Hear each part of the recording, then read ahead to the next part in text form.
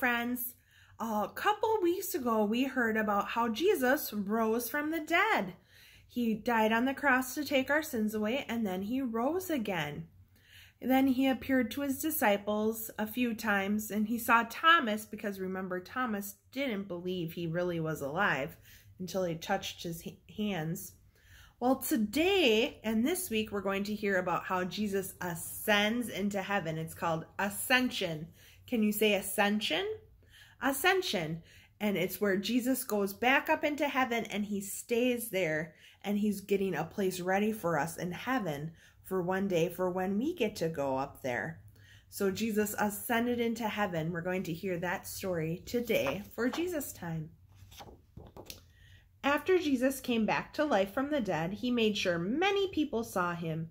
He spent time with his friends and taught them more about the Bible.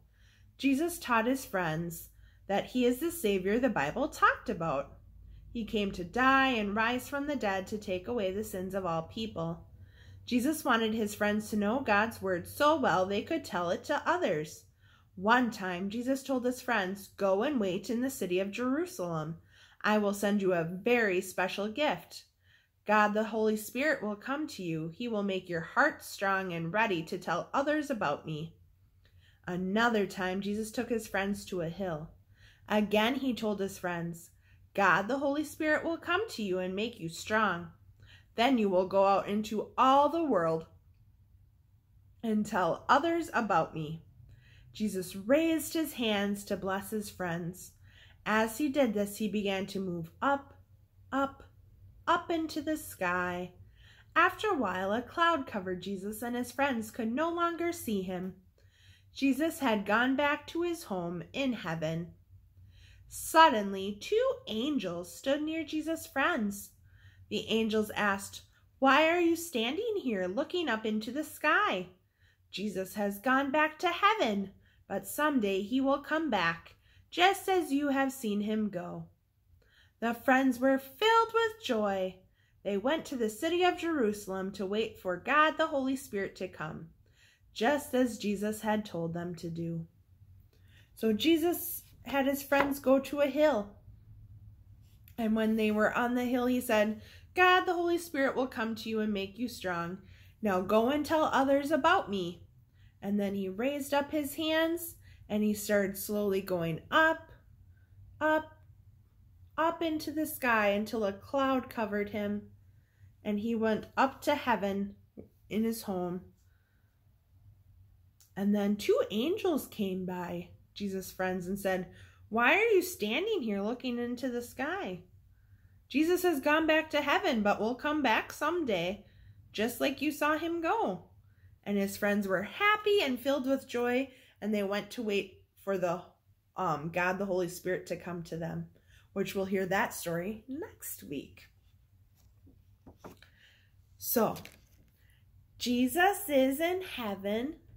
Jesus is in heaven. Someday I'll be there too. Someday I'll be there too. For Jesus died to take away. For Jesus died to take away the naughty things I do.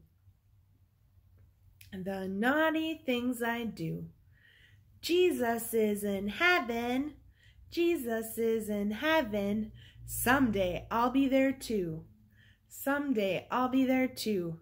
For Jesus died to take away. For Jesus died to take away the naughty things I do. The naughty things I do. So Jesus ascended into heaven and is waiting for us. So for when we come up someday to heaven. All right, friends, I have a new song I want to teach you, and it goes like this.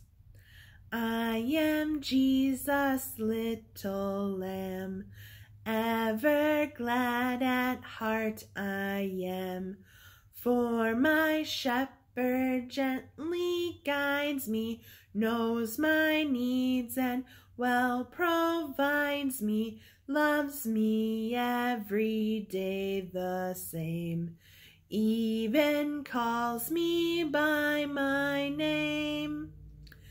I am Jesus' little lamb, Ever glad at heart I am, for my shepherd gently guides me, knows my needs and well provides me, loves me every day the same, even calls me by my name.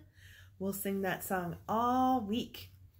All right, let's fold our hands and ask Jesus to wash away our sins. Jesus, Savior, wash away all that I've done wrong today.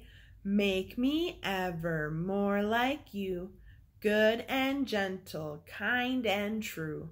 Amen. Remember, Jesus loves you.